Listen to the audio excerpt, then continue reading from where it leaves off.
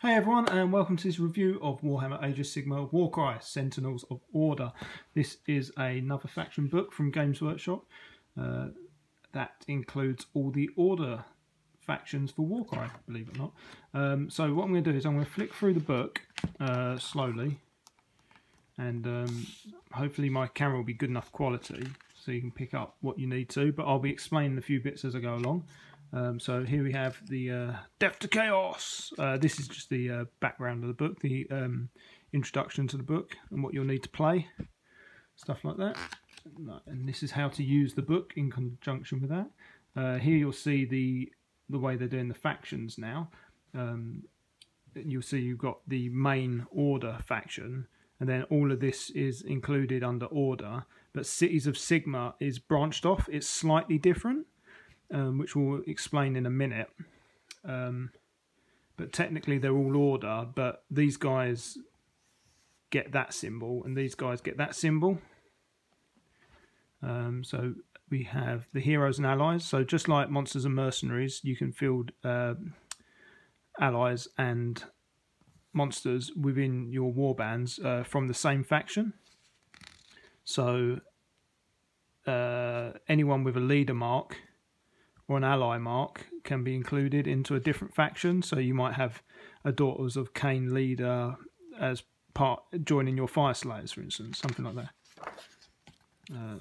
Also is included is the monsters, so you no longer need the Monsters and Mercenaries book. That's included in this. Monster hunting abilities, monster abilities. There are, I think there's just 2 monsters. You've got the War Hydra and the Carabidis. Sorry if I pronounced that wrong, but there you go. So you've got just the 2 monsters. There's no Star Dragons or the Seraphon in here, but they haven't included any of the Seraphon monsters, which, you know, I think is a missed opportunity, maybe. So we start off with Cities of Sigmar, which, as I just mentioned, has got a slightly different faction to the others. So what you have now is you have a Cities of Sigmar, and then under that you have different faction icons. So it's a little bit like Chaos, and then Iron Golems, Untamed Beasts, Signs of the Flame, etc. So it's a bit like that. So what you do is you pick your Cities of Sigmar, and then you have to choose which city they hail from, and then that will tell you which abilities to use. So we had the Hammer Howl rules in White Dwarf, but we now have all the other cities, Living City, Greywater, etc., etc. So you can now customize specifically to those great cities, and there's quite a few. And then you've got so then you can make those warbands up out of any of these. So if you choose Tempest Eye, you might, you know, because it's got the Cities of Sigmar icon here, you know, you can choose whatever you want. So it's kind of cool. It's like you can pick your warband out of all of these, and then it's basically you choose your abilities that you want to use with them. So you can really tailor them to be completely different. I guess there'll be certain icons that will only make sense to certain fighters. So you've got the Drukhari, which are quite cool. You've got the men, as it were, from the Free Guild. One thing to note as well is you'll see all these fighter profiles have the words included. So something the cards never had were the names, because they were multilingual. The cards used icons and numbers, which translate in all languages. So Games Workshop just had to produce one set of cards and send it out to all continents. But now they're obviously going to be doing these books based on different languages, so they can now add the titles back in, which I think is a big plus. You can have gyrocopters now in Games of Warcry, which is quite cool. And we've got assassins. So Cities of Sigmar is huge. There are so much. So you can go all elf, or all Dwarden, or all man, or mix, or all sorts. So here we've got the Daughters of Cain that are still fall under Order. Currently reading the Book of Marathi for Age of Sigmar, and that is really interesting. So I'm surprised to see they're still under order, considering they just betrayed Sigmar, but okay. So there's those rules. Loads of choice there for your fighters. Then you've got the Shadowstalkers, Daughters of Cain, the Cainites, Shadowstalkers. That's the same as what was in the Warcry Catacombs set. Fire Slayers also. They get their own rules and warband. So these are leaders or allies. All of those are leaders. So they've got a huge choice of leaders, and then just 6 fighters to choose from. So you can only have one leader in a warband. So it's not a great warband for diversity and choice. Idenef Deepkin are in here. They already had rules, so I don't think there's any additions. Maybe the Arkelian King. I don't know if he had a model, but he is 280 points with 38 wounds.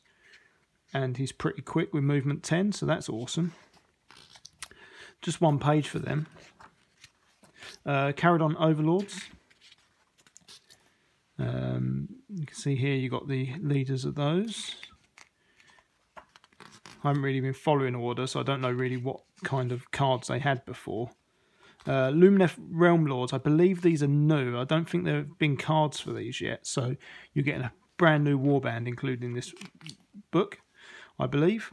So that you've got your leaders and stuff there. And then you've got the Seraphon. So I think with the Seraphon, the biggest thing you get is a Croxigor. I couldn't see anything that was Ripidactyls as well. They move 10. Yeah, so you got Croxigors here. But it's just Ripidactyls and Saurus. Oh, you got Saurus Knights as well, so you can now take mounted Saurus, but I believe they're only 6-inch moves. They're not terribly quick. But yeah, okay. Then you got Stormcast Eternals. Stormcast Eternals are still split into 3 factions. So you've got the there's the 3 faction symbols there, but you've got the Warrior Chamber, which is the hammer. So that's all of these, which is quite a big selection. As you can see there, lots of choices. It's basically different unit options, so different weapons, whether you take paired war blades or war hammers and shields and stuff like that. So it's great to have that choice. And then you've got the Vanguard, which has got the Lord Aquila. You've got things like the Winged Knight Azeros and Etherwings and Gryph-hounds, plus the Vanguard Stormcast, Vanguard Raptors. So that's a cool little. That's quite characterful to have in the 8 points in the Realm of Chaos, because you know they are far-reaching and they are Sigmar's agents of stealth and stuff like that. So that's cool. Then you've got the Sacrosanct Chamber. This is. You've got a Lord Ordinator and stuff like that added. 2 actually. Yeah, and all different weapon options for the Evocators or the Sequitors and stuff like that. So that's cool. Sylvaneth. So they've got a box set of models out, the models at the moment. So you probably get the cards in the box set as well, but not particularly a big warband. Branch Wraiths and Kurnoth Huntmasters and stuff like that. No Kurnothi that were included in Beastgrave Warband, so there's no rules for those, which is a shame. It would have been nice to have seen some cards for them, but okay, no problem. And then that's that for order. Then you go into narrative play, so you get name generators, origin, leader, favour, background for each of the factions. Including, I think this is a reprint from the Warcry book, but there you go.